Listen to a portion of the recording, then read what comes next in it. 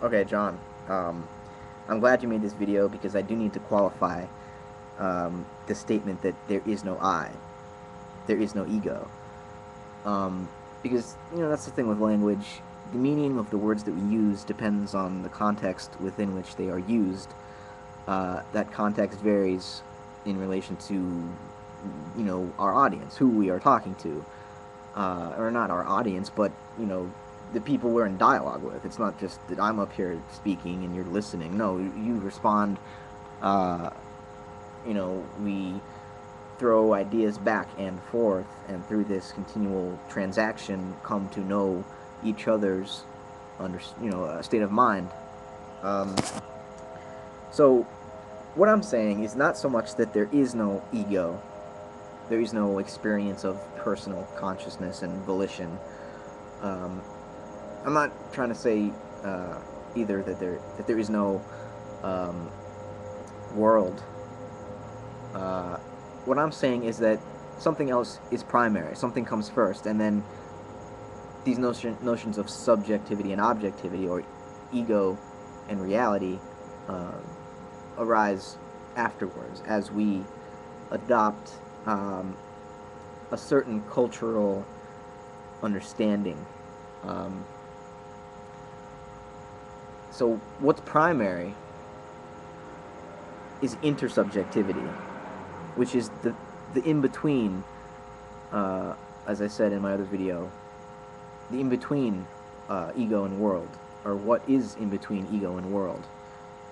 We arise out of something which was already uh, existing as a relationship between many events, and labeling some particular event as, that event, and another particular event as this event, and saying uh, certain things about one event, this one, that don't apply to another event, that one, is always a relative enterprise, because ultimately all events are related to every other event, and there are no separate events. There are just occasions, and each occasion is subtly related to everything. I mean, in David Bohm's terms, the implicate order is completely interconnected. Um, so under the surface, under the explicit reality of apparently separate bodies, there is a unity. And I think that unity comes first. It's primary, though it's not as though this is like a ground that we can rest everything else on. It's completely groundless. It's not a substance of some kind. It's not in one place, a finished product, a creation. It's an ongoing creative enterprise that you and I and everybody else, every being, every organism um, that exists is participating in the creation of this in-between space, out of which arise what I call and you call my sense of personal, private experience. That I am a sort of bifurcation, or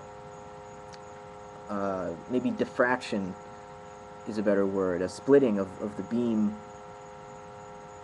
which originally was one into these two apparently separate qualities, the ego and the world, the subject and the object.